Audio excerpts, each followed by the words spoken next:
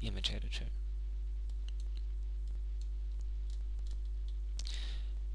Good. Now that's our portal, that's our first world, and that is our second world.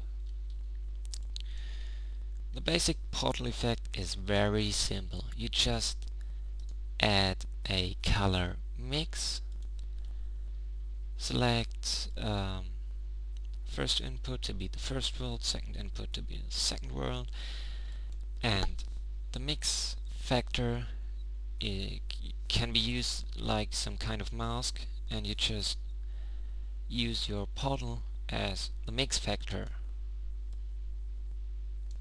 And now it looks that way. Okay, I know it doesn't look very good, but this is how it works. So now we add a filter blur, and we select the gauze blur.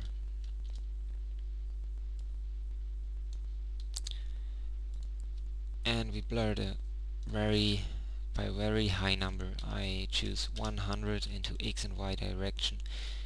You maybe have to adjust that if you use other resolution or other camera distance, or you just have to try it out what's the best for you. And I add a converter, color ramp, connect it with our filter, and I move that white color left, like that, and the black color right.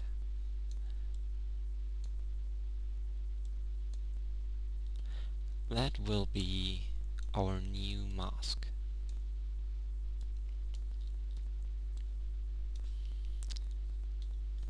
It looks a bit better, but not perfect. We duplicate that color ramp, and now we make the border for our portal. It also has the blur node as the input.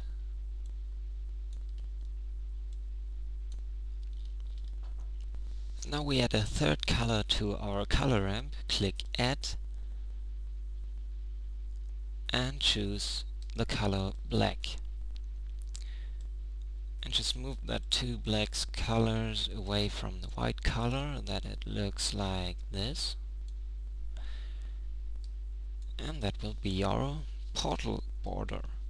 Just have to add some color. We could make it in the same color ramp here, but I will add a second color ramp to do that. It's more comfortable.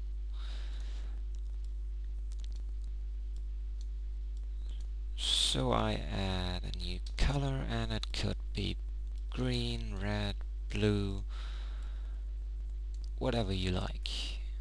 You can just move the colors till you have the result you want. Good. And now we have to add that border to the rest of our image, and we will make that through an alpha over. First we have to set the alpha of this image. Add converter set alpha, and the alpha value will be determined by another color ramp. You will see why this is useful.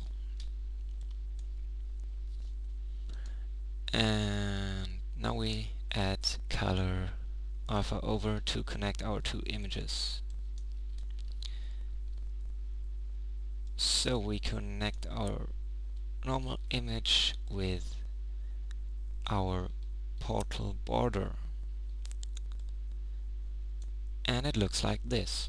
And now if you think it's too less alpha, you just move that white color.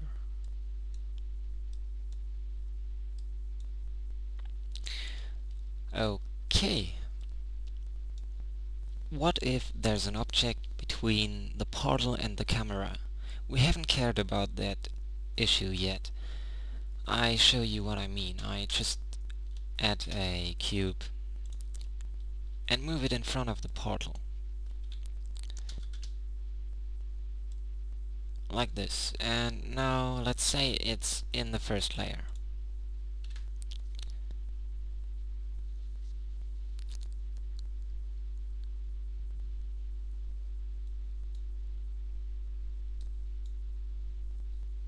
It looks like this.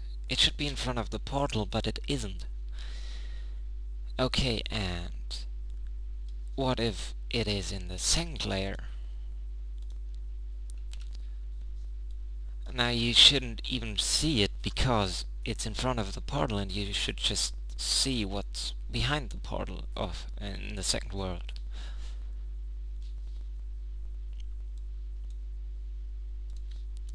But you still see it.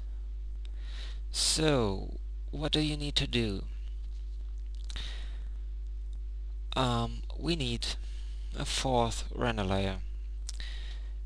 Okay, delete that cube. It was only, or I just leave it just for demonstration. Okay, we add a plane, and it should be at the same place like the portal, has the same rotation and stuff. But it should be much bigger, so scale it up. And we move that into an additional layer, and okay, now it's here. We will use that plane for Z masking. I show you what I mean. I go to buttons window again, and I will make our fourth render layer, call it Z mask.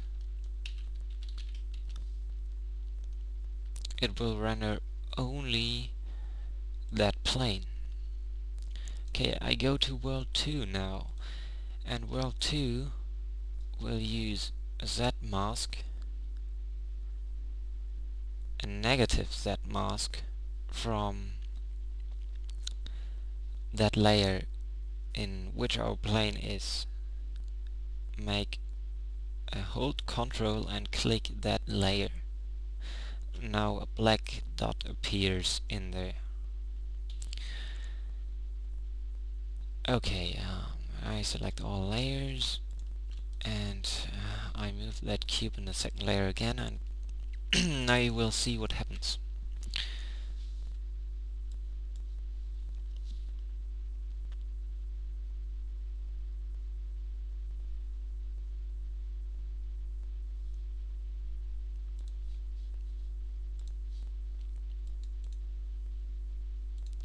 Okay, the cube was in front of